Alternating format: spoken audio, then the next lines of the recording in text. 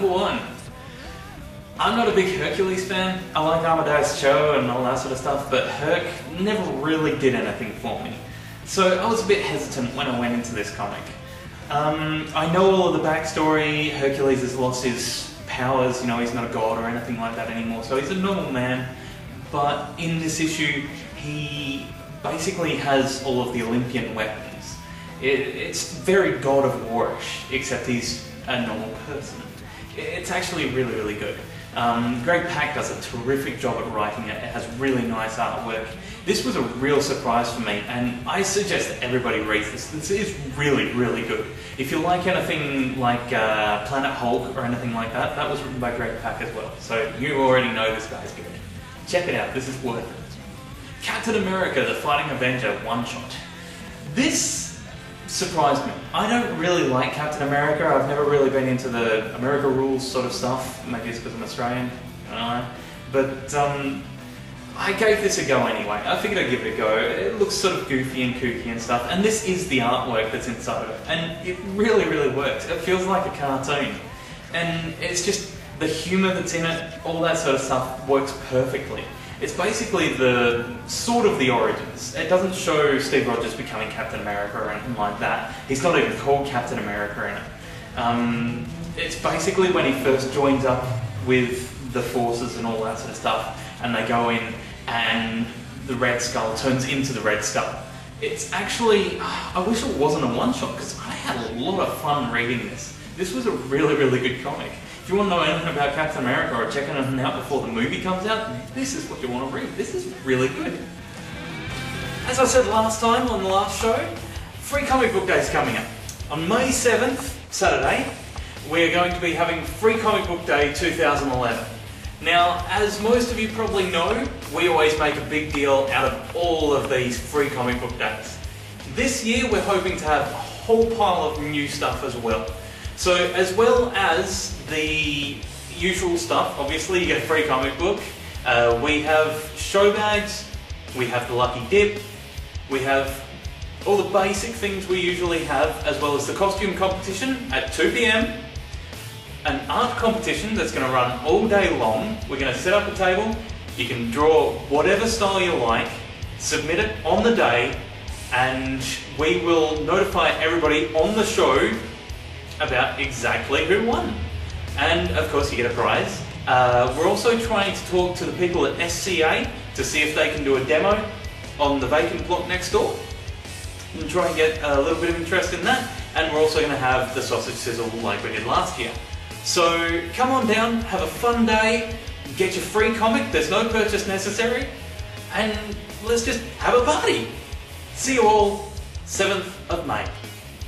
Konnichiwa! And welcome to Super Manga Fun Time Happy Show! Today's review is Itsuwaribito by Yuki Inuma.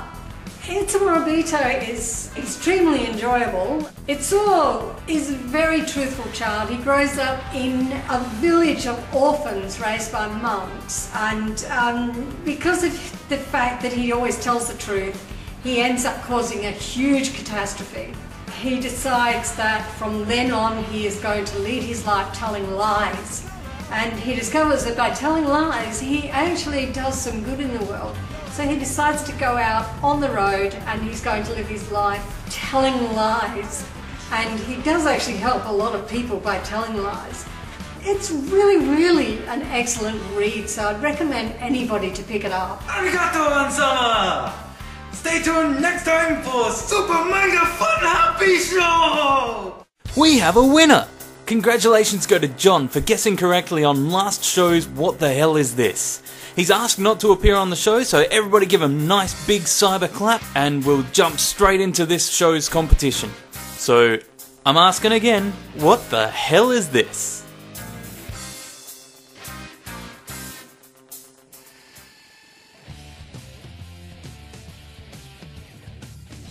James Buchanan Barnes, otherwise known as Bucky, was originally created by writer Joe Simon and artist Jack Kirby for Captain America Comics #1 in 1941.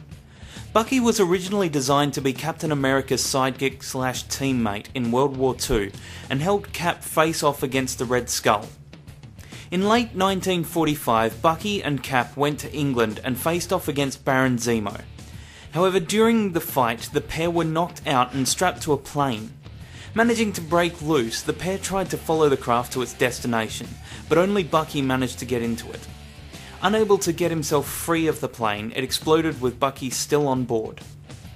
After the war ended, a Russian submarine searching for the frozen Steve Rogers found the iced-up Bucky instead, minus his left arm. He was revived and given a bionic arm, but his memories were gone. With the help of mental implants, the one-time American hero became an assassin for the Russians and was now known as the Winter Soldier. After some time, one of his assignments was to kill the Red Skull to stop him from using a cosmic cube. After retrieving the cube, Captain America showed up, and after a brief fight managed to restore Bucky's memories. After finally ridding himself of all the mental implants, Bucky returned to New York after learning of his mentor's demise. Bucky took up the mantle of Captain America himself.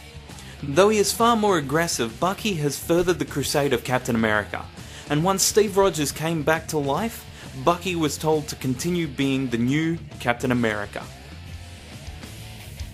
As I said last time on the last show, Free Comic Book Day is coming up. On May 7th, Saturday, we're going to be having Free Comic Book Day 2011.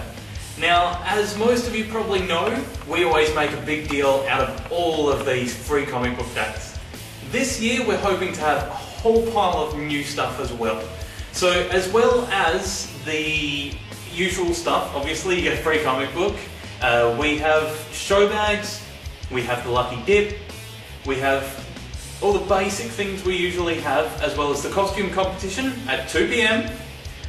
An art competition that's going to run all day long. We're going to set up a table, you can draw whatever style you like, submit it on the day, and we will notify everybody on the show about exactly who won.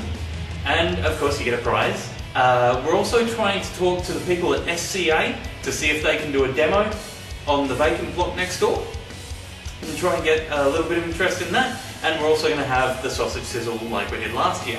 So come on down, have a fun day, get your free comic, there's no purchase necessary, and let's just have a party. See you all 7th of May.